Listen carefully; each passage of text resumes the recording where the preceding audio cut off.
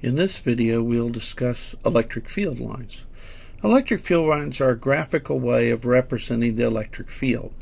Because electric fields can be quite complicated and the mathematics can be very difficult, then we need some way to get a handle on the thing. We need a picture. People look at things and see things because our primary senses are our eyes.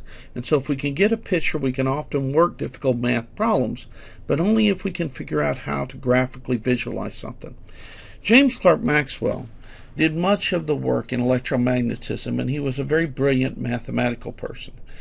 However, a lot of the discoveries and the work that led up to what Maxwell synthesized was done by another person, Michael Faraday.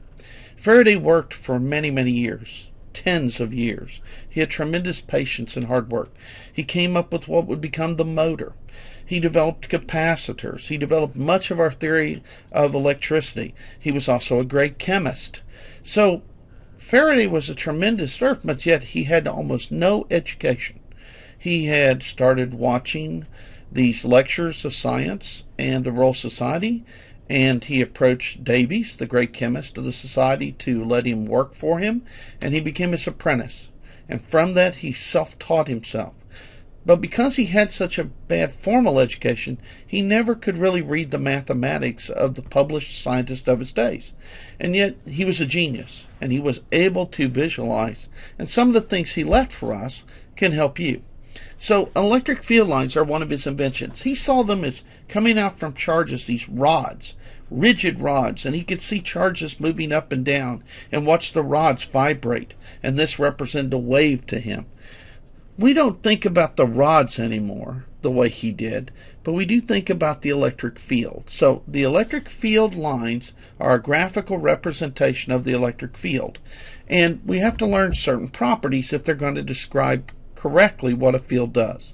So, first of all, the definition: electric field line is a curve such that the electric field vector is tangent to it everywhere.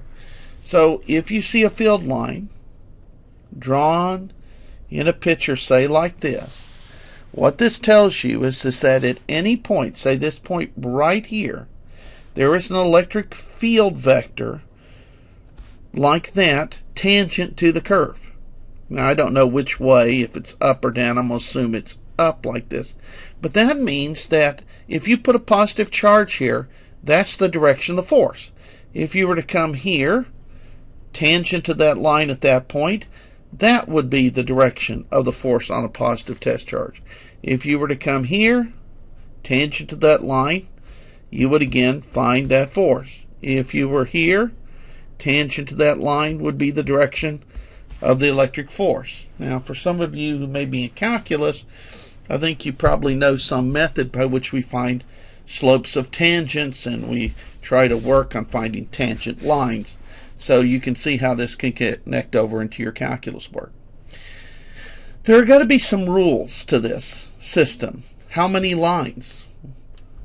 How do you find the strength? Yes, I've told you how to find the direction, but how do I find the length of this electric field vector?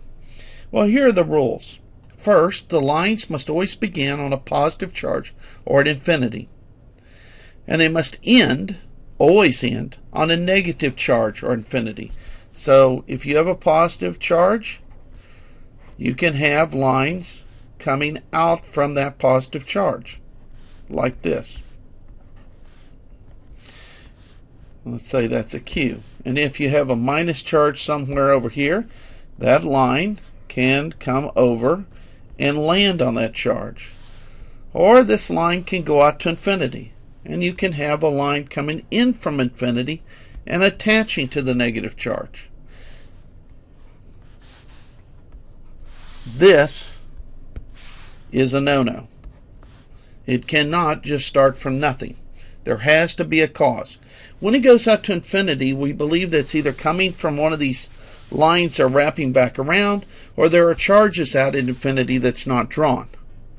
But all field lines have to start at a charge. And you can see I've got a slight problem here because this line did not go back and touch. Okay? So that's rule one. Rule number two. The number of lines that leave a positive charge or enter a negative charge must be proportional to the magnitude of the charge. So a 3 coulomb charge should have 3 times as many lines either leaving or entering, depending on whether it's plus or minus, as a 1 coulomb charge has. If it doesn't do that, you don't have your drawing correct. Rule 3. No 2 lines can cross. You may not have something like this. And here's why. Let's assume I put a positive charge here. This line might say that there's a force that direction. This one says, no, no, no, the force is that direction. You can't have 2 different directions for the same force. We can sum forces, yes, but there is one total force. So this can never happen. Cannot cross. And last, the density of the lines at any place in space is proportional to the strength of the field. This is how we get that 1 over r squared dependence when we go out by the surface area of a sphere. It's density. So it's the number of lines per area. All right, think of it like mass density. Mass creates it, but you spread it in a bigger volume, the density goes down. So if you got charge, but it's spread over a larger area, the strength of the field goes down. All right, let me show you one of these, and then we'll come back and show you how I knew how to draw it. It says, take these following set of charges, draw me an electric field for this thing. Now, here's my problem. I've got to draw these guys, and I don't have any specific way to know. I know that there should be positive charges, positive lines coming out of the positive charge and lines entering the negative charge. And I know there should be 3 times as many lines coming out of this as entering that. Well, the first thing I'm going to do is I'm just going to take and draw a line straight across, leaving the negative charge and entering, leaving the positive charge, entering the negative charge. Also, I'm going to draw one more line going out to infinity and another line leaving going out to infinity. That makes 1 go in, 3 go out. I've obeyed everything. They're an equal number above the charge as below the charge. There's no reason why the lines would prefer down to up. Now let's say that I took another line and it comes out like that, and of course it'll get bent back to the negative charge. There's 2 more lines. But if I added 2 lines, 1 top and 1 bottom, notice I'm keeping it symmetric, top and bottom, then for those 2 lines that entered here, 6 lines had to leave. Now I've taken 2. I'm going to need some more. So there's 1. There's 2. And maybe 3. And maybe, say, 4. And let's do one more.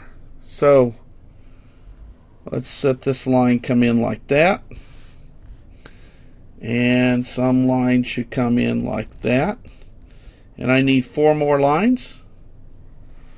So there's a line going out. And another line, and maybe it'll go in like this. A line go out. And a line going like this. Now, what we see, we have the right ratio of lines. 3 times as many lines leave the positive charge as enter the minus Q charge. It looks somewhat like a spherical point charge. It's not perfect. I didn't draw them equally spaced, but it's close. The lines fill up all the space, so if you were to come and say, hey, but I want to know what kind of the electric field is here, you'd have an idea about what it is. It probably goes something like that, because over here it's going up, and over here it's getting pulled. These lines are going up, all of them going to infinity, but these are trying to be pulled over to this charge. These don't quite make it, and they come out here. If you go over here, you can find out. So there's no like blank space of a large part of the area where you couldn't figure out what the force is. It's a graphical way to figure out what the force would be. So that's my finished drawing. Now let me show you what I could do with this drawing. If I was sitting right here, I could tell you that the force on a positive charge is in that direction.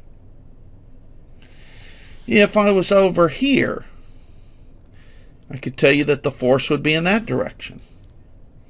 If you were over here, I could tell you that the force would be in that direction. In other words, you put a charge anywhere on this paper, and I can roughly tell you what the acceleration is going to be.